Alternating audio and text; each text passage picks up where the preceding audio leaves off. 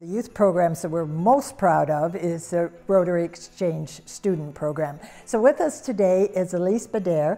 Elise is from Belgium, and she will be with us for this year. And we're delighted to have you here, Elise. And we'd like to know what your first impressions are. First of all, before we do that, let us know how you came about learning about this wonderful Rotary project that we do. So I heard about this program because my dad is a Rotarian, and so first of all I was like, I don't know, because I have to stop everything in Belgium, but after 2 months I was like, oh, I really want to do this exchange, it will be so nice. And after I heard that I will be in Canada, so I was like, oh my god, my dream country. So yeah. Well, we're pleased that you're happy about coming to Canada. What were some of your first impressions when you got here? First, perhaps coming into the country, and then we can ask you about your schooling and how that compares with Belgium. So I think my first impression was like, oh, everything is more bigger here. Like a little town is a big road and everything is near, so yeah, I think that. And all the cars bigger. I feel so small. And the country, yeah, is bigger. Right. And then when you first got to school, was it difficult to meet friends, or did you fit right in? Did they welcome you to the school and so on?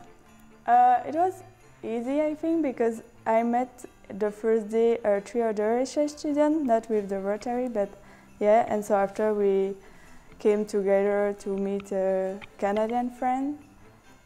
And so the school is really different, yeah.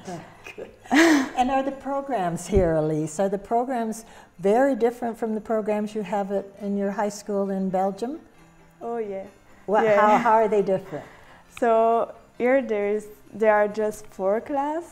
In Belgium we have a lot of variety of classes. So I was like, okay, I choose 4 classes, and after, and no, that's it. And I was like, okay, I have just 4 classes, what happened? So yeah, I was confused for the first time, but yeah, it's really more easier here and good for me. So, and why is it good for you? Because I don't have to work a lot, so I can enjoy my trip and not be focused on the school like in Belgium. I have to work every time. All the time, yes. So that's nice, and I can do activity outside the school. So. And what activities are you interested in here? So here I do a lot of sports. Oh, tell us, yes. Yeah, so I did basketball, and now I do volleyball, and I will start hockey, ice hockey for the first time. So, have you played hockey before? Not on the ice, yeah, but on the field, yeah. On the field hockey, more or less. Yeah. That'll be fun. So you're just starting that this week, I understand. Is that correct? Yeah, tomorrow. Oh, that's wonderful. Terrific. And it's wonderful that you've met people.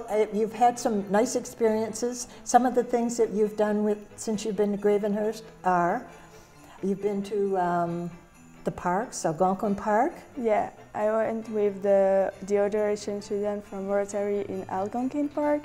Yes. I did water skiing, parasailing. Oh yeah, and wonderful. golf, well, real golf.